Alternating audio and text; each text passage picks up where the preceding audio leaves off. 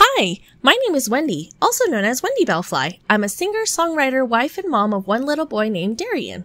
I'm sharing a story about how I grew up so you can understand why I believe there are 11 reasons why some people are successful in their field of choice, and how you can apply these ideas to your own goals. Both of my parents are immigrants from Taiwan who moved to California. I remember my dad working every day tirelessly at my grandpa's Taiwanese restaurant to provide a better life than the one he had in Taiwan. Eventually, he would also start his own computer repair business within the same building. My dad told me a story of his humble beginnings, of how when he was young, he had to split one apple between 6 other children, for he had many brothers and sisters. It was through the help of the combined effort of his brothers and sisters and the wonderful mountain community that my grandpa's business has survived over 40 years. I remember after graduating high school in 2006, getting accepted to UCSD and explaining to my dad I wanted to pursue singing and songwriting. My dad had said that he did not recommend it for reasons I kind of understood at the time. My dad didn't want me to risk my heart on something he didn't know the roadmap to achieve, nor was certain that could bring any income. My dad didn't want me to experience the same hardship he had. And growing up in Taiwan is different than growing up in America, where the entertainment industry is more widely recognized. Even though I really believed in the artistry of the song I wrote on my graduating year of high school, that I had performed for an AP English Carpe Diem assignment titled 6 Senses (Love), close, which you can listen to on iTunes or Spotify, and which I'll talk more about soon, I understood that my dad wanted the best for me, by the means of a safe path. Naturally a shy, introverted kid who had low thyroid problems where my mind was foggy, but wasn't aware of the health issue at the time and assumed it was normal to feel the way I did, I was already leaning towards the safer path of the 4-year university. And as a kid, I highly respected my parents, especially my dad, because he had to raise 3 kids on his own practically. Because my mom had untreated postpartum depression along with other mental health issues that she could not overcome because of never fully feeling connected with her new home. I decided that my dad's beliefs had good intentions behind it because everything else he did for us did. With my dad working all the time and my mom practicing self-care by resting in her room, while my brother, sister, and I were by ourselves watching TV, this kind of childhood actually challenged me to entertain myself, to get into self-expression through singing and songwriting. So this leads into my first reason out of 11 why some people are more successful than others in a field of choice. Success leaves clues. Successful people tend to 1. Study and emulate aspects of those who are successful, and you can do this while staying true to yourself, learning from an expert while holding on to your own individuality. Many people follow in the footsteps of their parents because they already have the blueprint to achieve that path. If I want to start my own restaurant or do computer repairs, it's something I could have easily done just by learning from my dad. If I really wanted to do music, what I needed was continued music education. Because everybody has their own unique perspective and life experiences, even if you study and learn from someone, you will always have something original to offer because the way you express an idea will be different. Most songs on the radio are about love, and there are many takes about a songwriter's experiences with this emotion. Because you have an offering that no one else has, even given the same springboard of an idea or concept, generally everyone has their own take on what the results of a project or an assignment looks like. Like my Carpe Diem assignment in 2006, AP English class when I wrote my song, 6 Senses Love. Again, as a reminder, currently released on iTunes and Spotify. It was like a journal of different activities and life experience practices I could choose from. What did seizing the day look like to me? For me, it was performing an original song I made in front of a class of roughly 30 students. I remember getting up in front of class and singing, and as I progressively got further into the song, my whole body froze. My hands felt cold and numb, and by the end of it, it was hard to move because both feet had fallen asleep. A few classmates were really encouraging, told me to keep up with my music, but for me, the physical trauma of freezing in front of people was so impressionable to me. While coping with low thyroid issues and my dad encouraging me to embrace UCSD admissions, I stopped songwriting until after I graduated college in 2011. It wasn't until 2019 when my husband heard on Spotify Dan and Shay and Justin Bieber's 10,000 Hours song. He was like, "Wendy, I think that's your song." I was super shocked at first because although my song was in D major and theirs is in B flat major, our concepts for the song was lyrically similar and the vocals for my song could technically work over their chord progression. But after listening to it more, I do believe there is enough unique differences to make the song uniquely their own. I think it's possible we were both inspired by one of Tony Robbins' motivational audio CDs. Just me earlier in 2006, while them in 2019. I definitely could see the similarities, like my song was the call and there was a response as a fellow songwriter. I'm not really sure if they ever heard my song before they wrote theirs or seen my music video released a year before theirs. I know I was applying to The Voice and American Idol in link submissions, so it's possible my ideas were leaked around that time.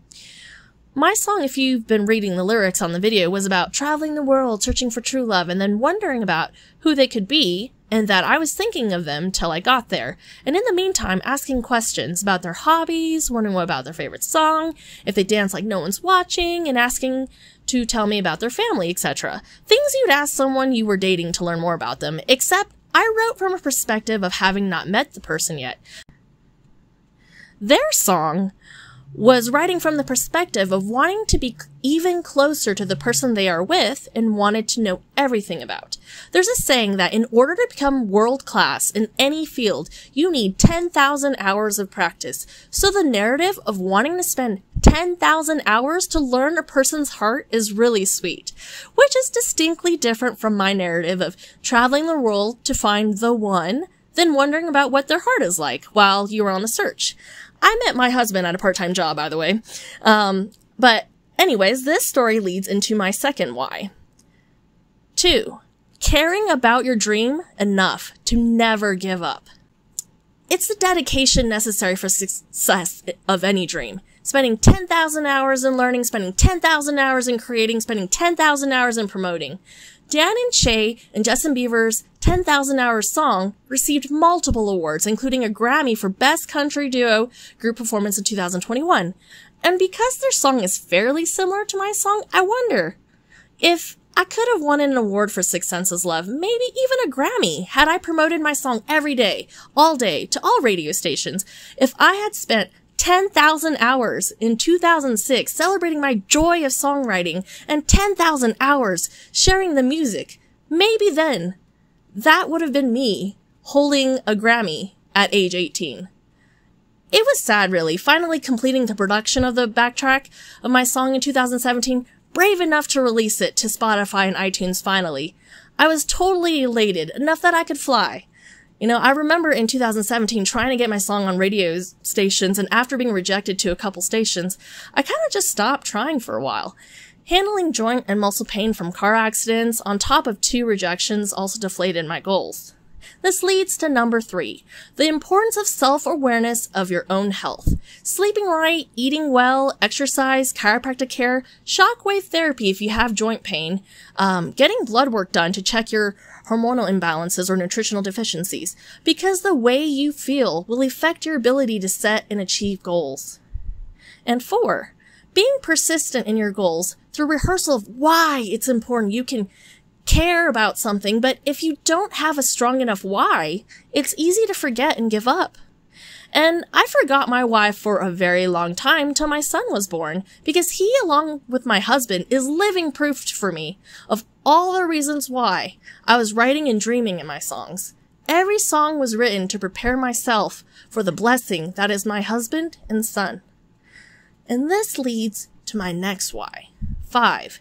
Patience in the process. Making art takes time. It's important to enjoy the process of art making. In 2011, the job market was impossible. I couldn't afford living in San Diego without a job, so I moved back home.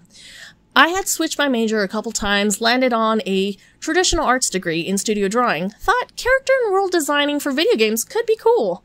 I did a few freelance illustration jobs online, but I was really stubborn on wanting to create on my own terms. Own vision, own storyline. I didn't want to be a part of someone else's brand, but my own, because I felt I had stories to tell that didn't fit anyone else's mold. This was also the year I officially started taking thyroid meds. I drew a bunch of illustrations, which I'd like to put together in a future book. And this leads me to number 6, consistency in execution. What that looks like for me is keep making songs, and I did from 2011 to now. I wrote songs like Call the Act of Flying, currently in production, and then Reinvent Yourself in 2014, released to public recently on iTunes and Spotify, and another 14 songs. You know, for athletes, what consistency and execution looks like is practicing for a sport and to keep playing the game. For an illustrator, it's to keep drawing and to keep making complete works. For a YouTuber, which is also me now, is for me to keep making videos. And this goes to number 7, resilience that sparks innovation and reinvent when needed. Keep learning about different frameworks of expression. Sometimes it takes a different approach to reach your goals. That's why I am trying YouTube as a form of creative expression. Number 8, defining your unique vision of success. I want to be successful, but under my own terms. Everything in life happened for a reason. I believe being a female singer and songwriter in 2006 is different than being a singer and songwriter in 2023. There's more acceptance of women in music and art making. As a YouTuber, I have full creative freedom in how my music is presented and what songs I write. I am my own marketer. Traditional way is to sign a label, but I don't want anyone else to have control of my music or my life except myself. We've seen the struggle Taylor Swift had to go through to own the rights of her own music. In 2023, she came out victorious and has truly created her own destiny. Number 9, creating connections and self-positioning for luck. People always say you have to have connections to be successful. Yes, some people are lucky and are born into connections to get the right mentorship or leg up into their goals. But we have the choice to join creative workshops or call radio stations, talent agencies, or to make our own content now with YouTube. To reach out to content creators that share your audience. You can buy press release packages, pay for newspaper ads, or take social media marketing courses. Marie Forleo and Seth Godin are some of my favorite entrepreneurs. Marie's book on Everything is Figureoutable is a life-saving and life-changing belief to adopt. Seth Godin has many books filled with practical advice for creators. One of his books, Purple Cow, is about developing a remarkable idea, product, or service that will differentiate yourself from competitors. In an online article, he thought-provokingly says that kids should learn 2 things, and only 2 things to thrive. 1, solve interesting problems. 2, lead. This goes into 10, accessing working capital. You can take initiative to work an extra job to save money for your hobbies and dreams. Pick up an extra side hustle, cleaning, babysitting, teach a workshop, or class on a skill you have. I pay for my own recording studio sessions and art supplies for artwork. There's no sponsorships yet. You can get a business loan to start your own company or look into creative contests offering prize money to further fuel your dreams. Creative Doll holds YouTube challenge contests regularly. 11. A good marketing strategy is important. One of the many pieces of wisdom Seth Godin has to share is don't find your customers for your products. Find products for your customers. The first part of the strategy is making something that solves a customer's problem. Then it's about spreading the solution and learning the different ways to share the product, service, or solution. I'm still trying to learn about social media, Facebook ads, Instagram, TikTok, which I will get into more next. In-person marketing and word of mouth is also a great way to share your work for a creator. I try to sing to everyone at my grandpa's restaurant when I work, celebrating families and friends, couples, and birthdays. I have a chorus I sing for each occasion, and the first 100 subscribers I have are from people I have actually met and sung to personally. Thank you all again for subscribing. I hope this video was helpful. Check out my music on iTunes and Spotify for joyful good vibes, and please like and subscribe. Thanks again!